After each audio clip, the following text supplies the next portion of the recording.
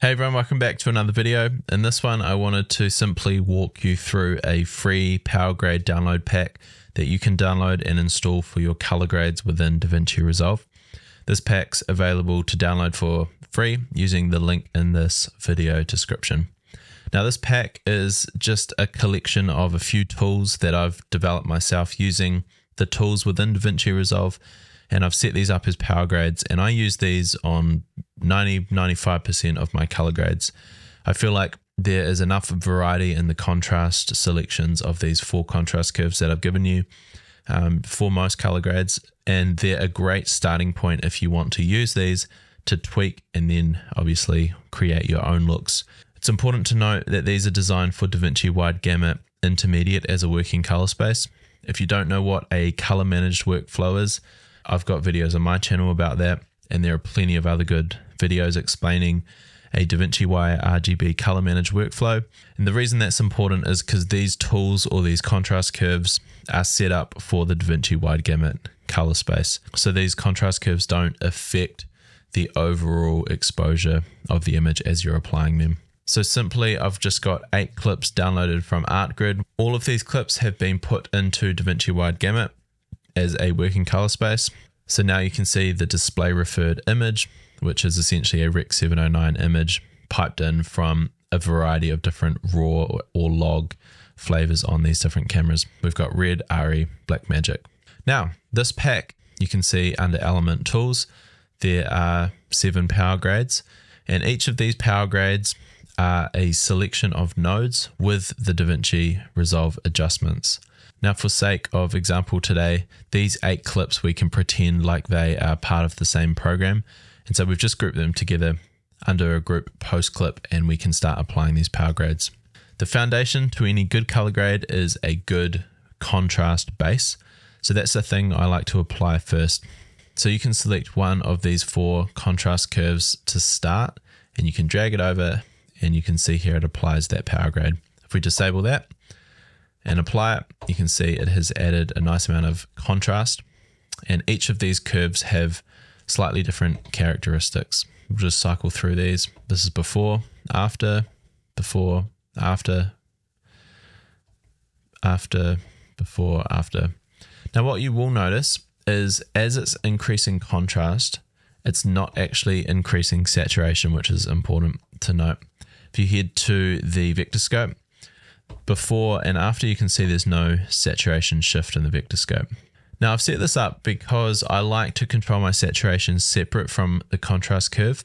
If you do want to see what the contrast curve is doing to the saturation organically, you can show the compound node, and then you can see it reveals our contrast curve down here, which is just simply a custom curve adjustment there.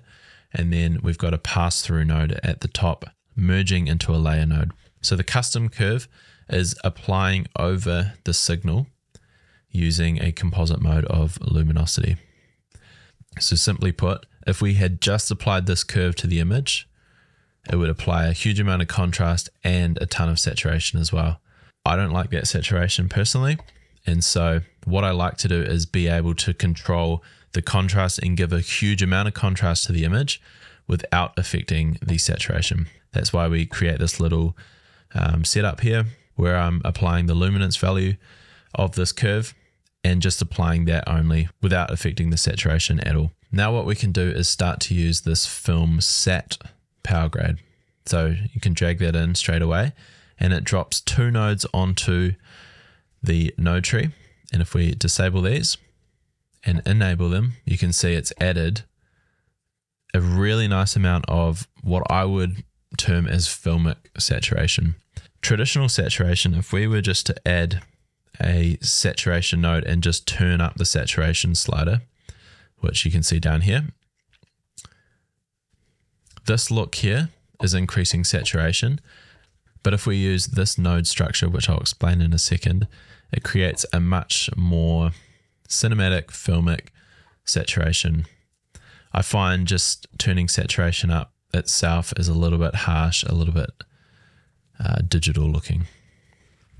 So what's happening with these 2 nodes is there 2 different color spaces working together we've got HSV color space. So if we right click, we can change the color space of any node.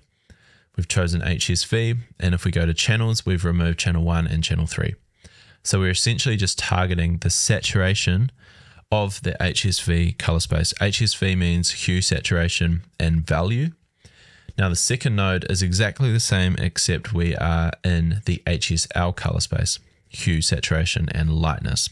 The reason these are different is because they play off each other. So with HSV, I can use my gamma and gain adjustments to raise the value of the saturation channel within the HSV color space. And when we raise the value, we're actually creating density within the image. So if we just turn off the HSL for a second and we reset this, so I'm just going to reset my gamma and gain adjustments. As we increase gain and push it too much, what we can do now in our HSL color space is we'll reset this as well. We can now use gamma and gain to pull back on the gamma and gain, and as a result, we're decreasing the saturation because it was too much just in the HSV color space. But the net result of doing both of those together is creating a really dense looking image when it comes to saturation. So this is before and after. If you just look at the skin, now this might be too harsh, but the point is just to illustrate what's going on here. This is before and after.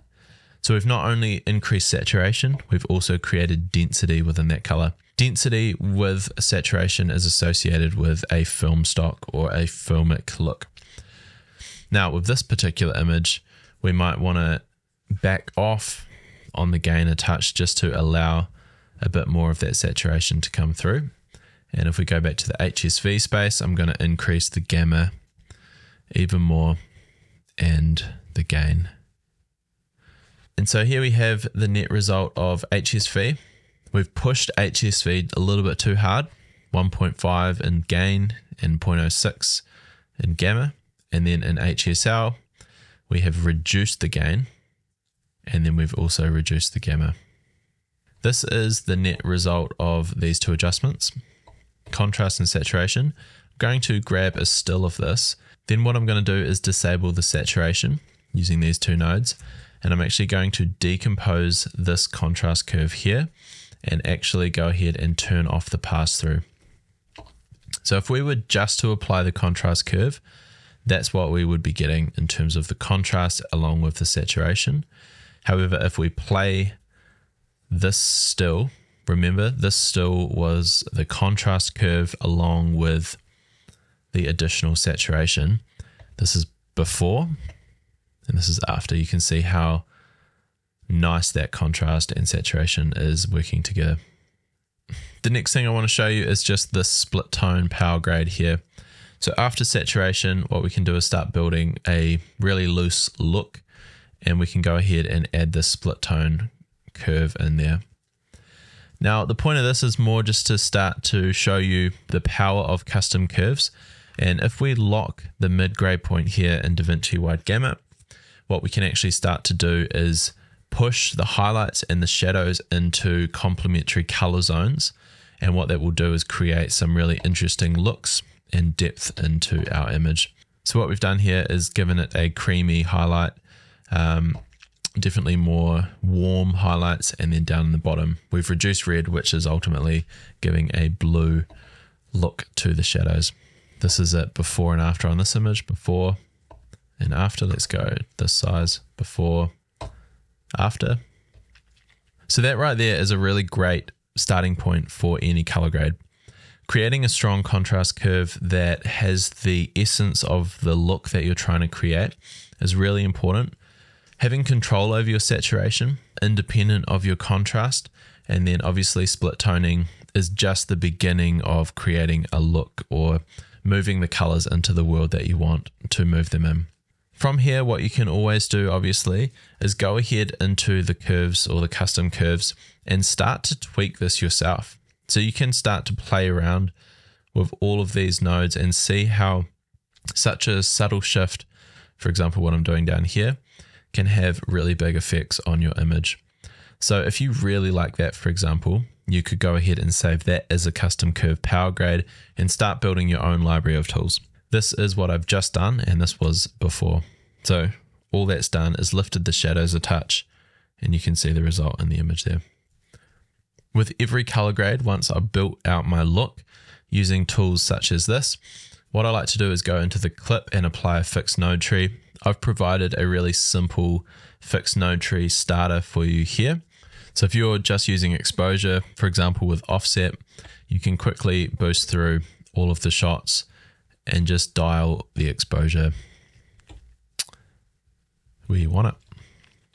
So just by changing exposure, white balance of each shot on the clip level, and using a really interesting set of contrast curves, split toning, and saturation, you're starting to create a really great look with very little effort. So this is before and after. Before, after. So that's basically it for this video. This was just a really quick insight into this Element Tools download kit that you can download and apply to your own color grades. I'd love to hear how you're using these. As I say, they're starting points. They're tools that I use all the time, but often when I'm applying, for example, the saturation, I would apply it and then obviously tweak it based on the footage and the source footage that I'm using. When it comes to the contrast curve, I'm always using references and trying to create a custom curve that really matches the reference to pull the footage into that world. So I can't emphasize enough the power of a really good contrast base. I hope this was helpful. I'd love it if you could subscribe to this channel. That would really help. And also head over to the link in the video description to download this pack for yourself. For now, we'll see you in the next one. Peace out.